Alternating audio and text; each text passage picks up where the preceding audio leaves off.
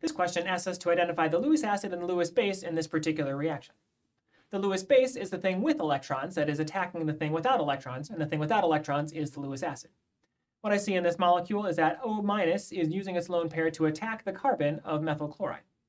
That means that the O-, the oxygen specifically, is the Lewis base in this particular reaction. And the carbon specifically in methyl chloride is the Lewis acid.